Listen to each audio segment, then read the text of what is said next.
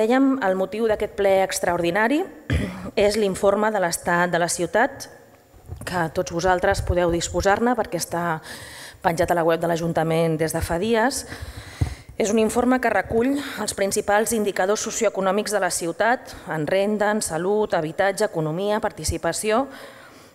I com que avui tenim un temps limitat, doncs no detallarem un informe que ja està disponible i que és de lliure consulta, sinó que simplement em centraré en destacar les dimensions més rellevants de l'informe i, sobretot, em centraré en les respostes en forma de plans i de polítiques que des del govern de la ciutat estem donant o aspirem a donar als reptes que plantegen aquestes dades. En primer lloc, com ja sabíem i com ja hem dit moltes ocasions, i ja hi havia moltes dades que ens ho deien, però aquest informe ens ho ha ratificat, la primera dimensió que clarament emergeix de l'informe és el creixement de les desigualtats a la nostra ciutat. Una ciutat que genera riquesa, però que la genera de manera cada cop més desigual en el seu repartiment, sobretot en dues dimensions, entre ciutadans i entre barris. La Barcelona d'avui és més desigual que la de fa 8 anys, quan va iniciar-se la crisi, a causa de l'empobriment de les classes mitjanes i el creixement de les situacions de vulnerabilitat i pobresa entre les classes populars. És, per tant, una qüestió, la desigualtat, que respon, evidentment, a dinàmiques globals, que no és atribuïble a un mandat o a un altre, però que, sens dubte, pot anar acompanyat d'unes polítiques que augmentin aquesta desigualtat o que la frenin i la reverteixin. Desigualtat entre ciutadans. El percentatge de rendes altes i molt altes ha disminuït del 20 al 16% en el període 2007-2014, mentre les rendes baixes i molt baixes han passat del 22 al 37%.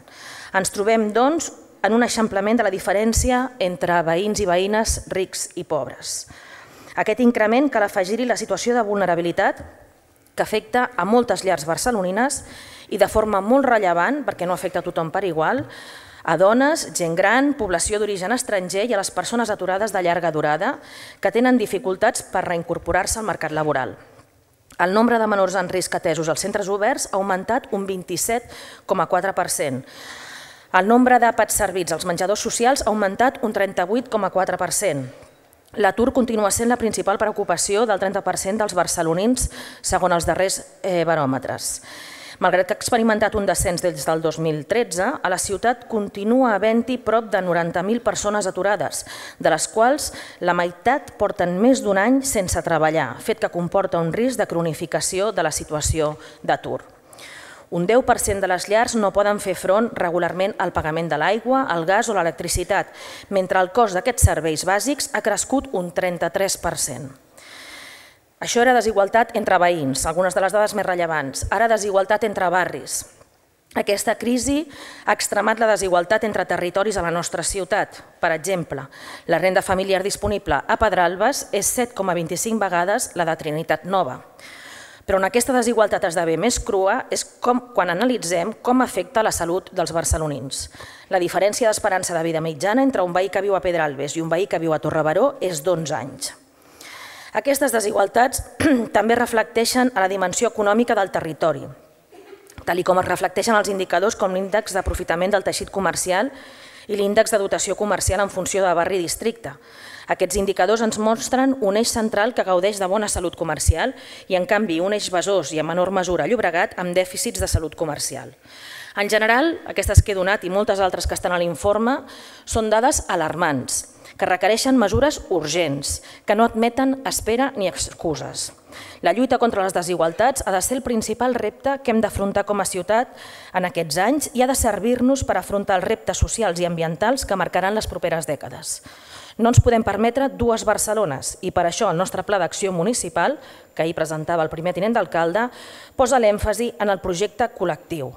Volem una Barcelona amb 73 barris amb identitat pròpia, una Barcelona diversa, però una Barcelona única amb drets i oportunitats iguals per tothom. Davant d'això, el primer que calia eren mesures de xoc. Només arribar al govern municipal en vam començar a implementar. Per exemple, 8,5 milions extraordinaris per ajuts de menjador, que han triplicat els alumnes que reben els ajuts extraordinaris. o 8,5 milions per ajuts urgents al pagament del lloguer, més de 2.800 famílies beneficiades i posada en marxa del servei d'intervenció en la pèrdua d'habitatges. També modificació pressupostària. En els primers mesos hem mobilitzat més de 100 milions d'euros per beques menjador, plans d'ocupació, augment del parc d'habitatge públic i altres mesures socials, i això s'ha fet gràcies a l'acord polític, cosa que vull posar molt en valor, gràcies als grups d'Esquerra Republicana, al Partit Socialista, a la CUP, que van facilitar que s'aprovés aquesta modificació pressupostària perquè aquests diners no anessin al calaix, sinó que anessin als veïns i les veïnes que més ho necessitaven. 500.000 euros per reforçar el programa comunitari de salut per a aquells barris en pitjor situació socioeconòmica i ajuts de 100.000 euros per pal·liar els efectes de copagament sanitari. 6,8 milions per plans d'ocupació, 1.500 plans d'ocupació nous.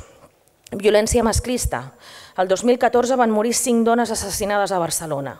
Hem ampliat les hores d'atenció al servei d'atenció, recuperació i acollida a les víctimes de la violència masclista.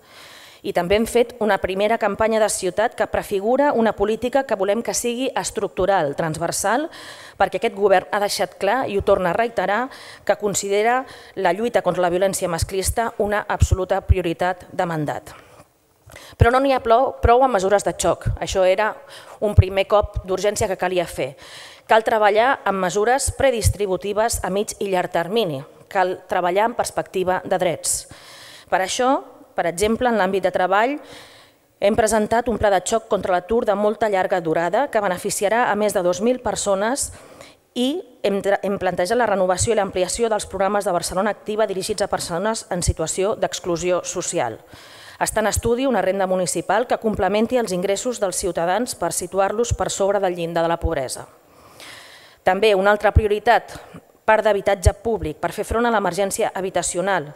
Ara mateix només tenim un 1,3% del parc existent com a habitatge de lloguer social, mentre que a les ciutats europees podem parlar del 15, del 20% del total del parc. Cal, doncs, polítiques de xoc, però sobretot a mig i llarg termini. Estem mobilitzant ja l'habitatge buit. Hem tingut un conveni com el que hem signat amb la Sareb, on ens han cedit 200 habitatges, 200 més s'estan signant aquests dies amb diferents entitats bancàries. S'han comprat més de 160 pisos per sota preu de mercat i continuen, a part d'impulsar i mobilitzar el solar municipal buit per la construcció d'almenys 2.000 nous habitatges en règim de lloguer social durant aquest mandat. En educació, una altra peça clau d'una ciutat justa i democràtica. Per exemple, s'ha revertit la privatització de la gestió de 2 escoles bressol, o s'aposta per la formació professional bàsica amb 28 convenis amb 11 entitats socials i 8 centres educatius per oferir formació a 461 joves en risc social. En salut, cal blindar la sanitat pública aturant de socarrel derivacions d'especialistes a la privada i aturant les retallades a les urgències. Cal donar un nou impuls a les obres de l'Hospital del Mar amb 4 milions gràcies a l'ampliació pressupostària que mencionava abans, i també altres polítiques com posar per primer cop en marxa la taula de salut mental a Barcelona. Una altra política que ha de ser estructural per combatre la desigualtat, les polítiques de cultura, amb una nova orientació que superi la concepció mercantilista i que percebi la cultura com un dret i un factor per la cohesió social i territorial, amb propostes de descentralització als barris per universalitzar l'accés i protegir la creació potenciant la cultura de ciutat enfront la cultura d'esdeveniment, amb dades tan concretes com destinar el 5% del pressupost a cultura, mentre que, per exemple, la Generalitat és menys de l'1%.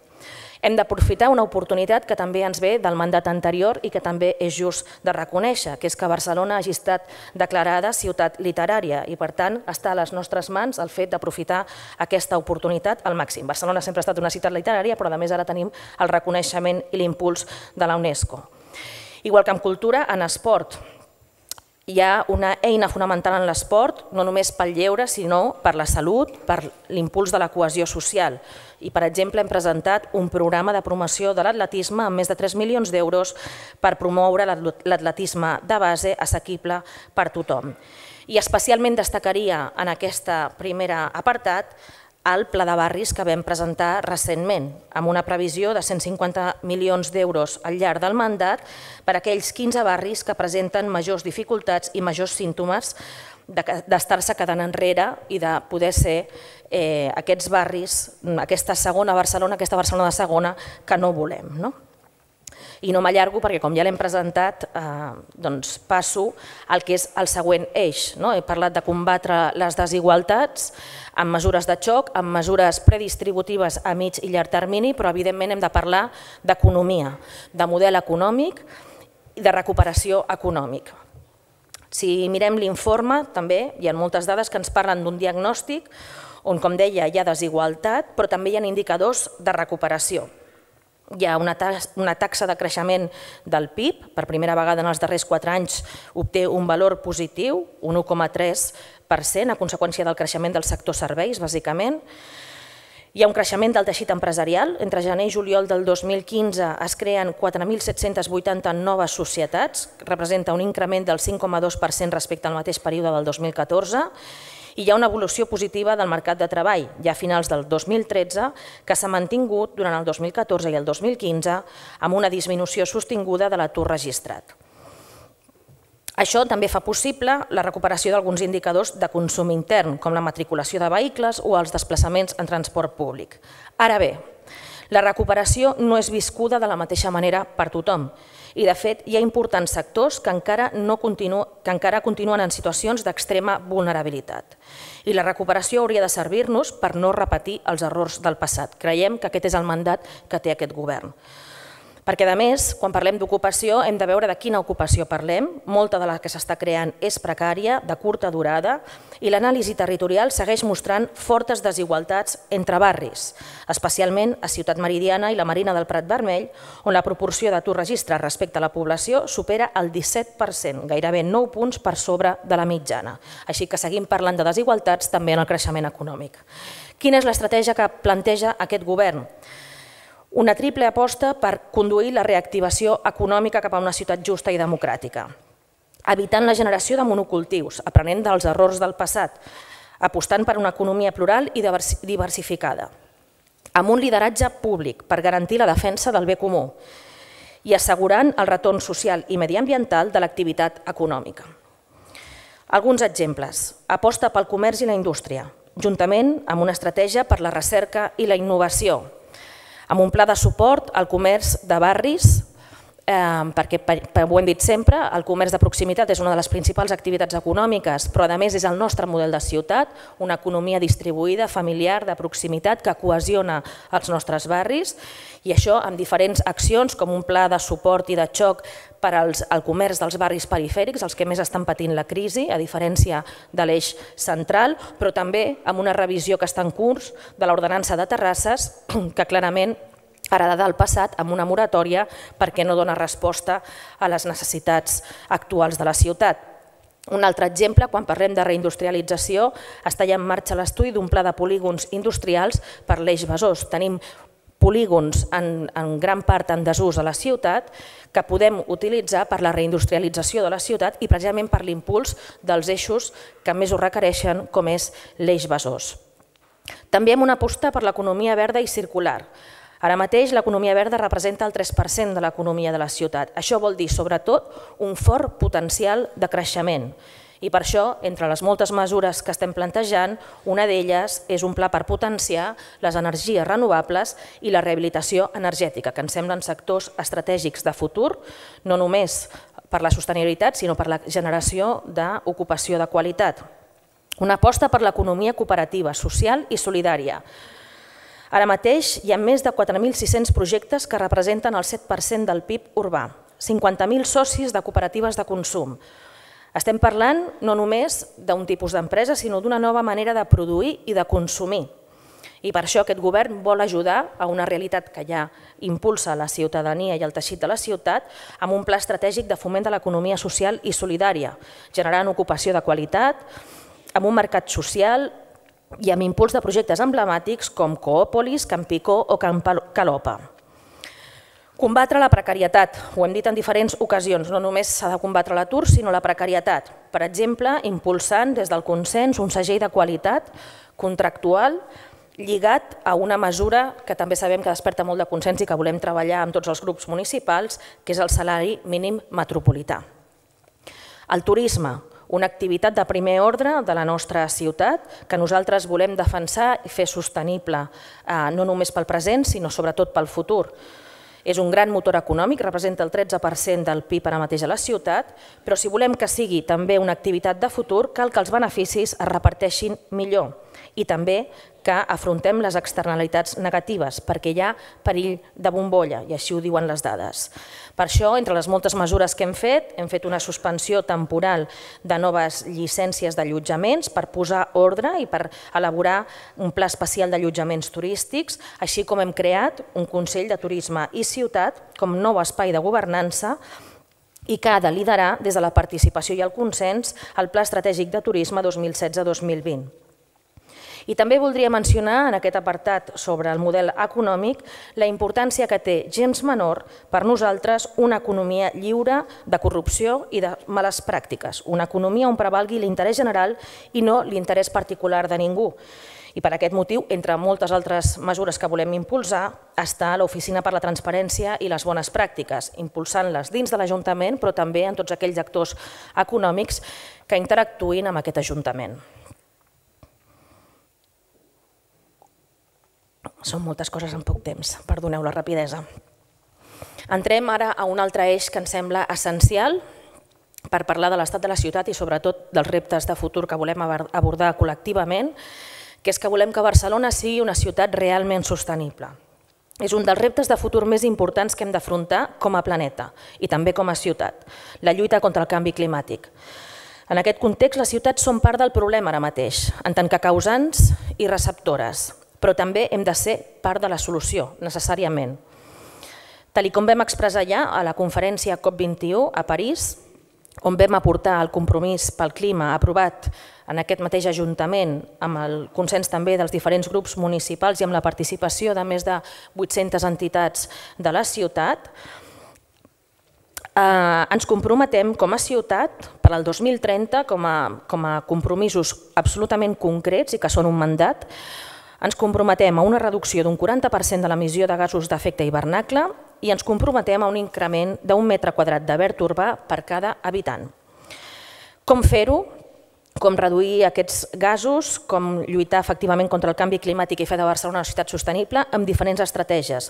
Destacaria ara algunes, com és l'operador energètic municipal, també de dimensió clarament metropolitana, concebut com una eina que permeti avançar cap a la sostenibilitat energètica, però també amb una mobilitat decididament sostenible, amb més pedals i menys motors. Sabeu que el trànsit motoritzat és la principal font de contaminació atmosfèrica a la ciutat, tot i que el transport més utilitzat continua sent el no motoritzat, és a dir, bàsicament la gent va a peu i a bicicleta i en transport públic. Tot i així, tenim encara una ciutat encara massa pensada per als cotxes. Per això hem presentat mesures com l'ampliació de 192 quilòmetres de la xarxa de carrils bici, o continuem amb el que ja s'havia iniciat en el mandat anterior, el desplegament de la xarxa ortogonal d'autobús, i a l'espera dels estudis que ara mateix s'estan realitzant, nosaltres ja hem mostrat la nostra voluntat de connectar els tramvies per la Diagonal com a mitjà de transport clau per la mobilitat metropolitana. Gràcies per l'avís. Vaig acabant. Una altra estratègia per a aquesta ciutat sostenible és impulsar la concreció i el desenvolupament de les superilles, sobretot als districtes de l'Eixample i Sant Martí, a fi de guanyar carrer pel vianant, posar en valor l'espai públic i promoure una mobilitat saludable. I per acabar aquesta primera intervenció, abans de passar al torn dels grups municipals, m'agradaria destacar com volem fer tot això. Per evitar que es consolidin aquestes dinàmiques de segregació i de vulnerabilitat que esmenta, que deixa paleses aquest estudi de l'estat de la ciutat, és necessari disposar, evidentment, de pressupostos. Perquè les mesures es puguin fer efectives calen pressupostos que les acompanyin. Cal aprovar un pla d'actuació municipal i cal aprovar també un pla d'inversions que reculli aquestes accions prioritàries que hem comentat, entre moltes altres. Com ho volem fer? De l'única manera que entenem que és possible, de manera participada, incorporant la transversalitat de gènere en totes les nostres actuacions i orientant-les a garantir drets, satisfer necessitats i impulsar el retorn social, respectuós amb el medi ambient i oberta i solidària al món. Ahir el primer tinent d'alcalde presentava el PAM que conté les línies de treball del govern de la ciutat en aquesta legislatura. I també els hem fet una primera proposta de pressupost municipal en els mesos precedents que té clarament un marcadíssim accent social i situa com a prioritat l'atenció i el rescat a les famílies més castigades. En aquesta intervenció he exposat quins són alguns dels principals reptes que hem d'afrontar com a ciutat i algunes de les propostes que ens han de permetre donar-li resposta a aquests reptes. Però això només serà possible amb la màxima col·laboració i complicitat de tothom. Molts d'aquests reptes, a més, ens obliguen a pensar i planificar no només la ciutat administrativa, Barcelona com a municipi, sinó sobretot cada cop més la ciutat real, la ciutat metropolitana, aquella que configuren els 36 municipis de l'àrea metropolitana. Aquestes propostes són, per altra banda, un mandat com a mínim per 4 anys, però en realitat més enllà. Cal un model de ciutat amb els eixos que ràpidament ara he exposat, que sens dubte van més enllà d'un mandat i fins i tot de 2. El passat 24 de maig, la ciutadania de Barcelona va expressar un doble mandat que avui s'expressa en aquest plenari municipal. Un mandat de canvi i va fer que una candidatura nova impulsada des de la ciutadania guanyés les eleccions, Barcelona en Comú, però també clarament un mandat de diàleg i de pactes i d'acords, perquè per aprovar grans mesures de ciutat i pressupostos que les acompanyin, amb un plenari tan divers i tan plural com és aquest, com no ho havia estat mai el plenari de Barcelona, evidentment cal diàleg i acords. Davant d'aquest mandat de canvi, davant d'aquest mandat d'acord i diàleg, molts de nosaltres en aquests primers mesos hem après i seguim aprenent dels nous rols que ens ha tocat fer, ja sigui al govern o ja sigui a l'oposició. S'han fet coses bé en mandats anteriors, he fet esment alguna d'elles en la meva breu exposició i cal reconeixement per les coses que s'han fet bé i mantenir-les. Però també està clar, i estava clar a la ciutat de Barcelona, que calia un canvi. I contra el pronòstic d'alguns que ens volien veure fracassar i que feien alguns pronòstics apocalíptics després de la nostra victòria del govern municipal, creiem que hem demostrat que aquest govern d'11 regidors i regidores, humils però determinats i molt compromesos amb aquesta ciutat que tant estimem, podem fer-ho, podem governar aquesta ciutat. Tot i així, està claríssim per a aquest govern també que amb acords podrem fer molt més i segur que ho podrem fer molt millor, perquè no som arrogants, perquè sabem que des de la col·laboració i des de la cooperació sempre es fan millor les coses. Calen acords amplis de ciutat, ho hem plantejat amb grans temes, ho hem plantejat, per exemple, quan vam dir que volíem ser una ciutat d'acollida per les persones refugiades davant la pitjor crisi humanitària que arriba a Europa durant aquests mesos. Ho hem tornat a plantejar quan hem proposat una de les principals mesures per a la ciutat, per a aquest mandat i els següents, com és el pla de barris, i hem dit que això clarament ha de ser un acord i un pacte de ciutat. I alhora calen acords més estables, amb qui tenim més acords que desacords. I quedi aquí palesa la nostra voluntat i disposició de posar efectivament Barcelona i els veïns i les veïnes de Barcelona per davant de qualsevol interès partidista. Com ja hem dit en les darreres setmanes, nosaltres tornem a interpel·lar, i jo personalment, aquelles formacions amb les que en els plens i en les qüestions importants de ciutat hem demostrat que tenim més acords que desacords, a que efectivament ens posem a treballar conjuntament per aquesta ciutat que sens dubte s'ho val. Moltes gràcies.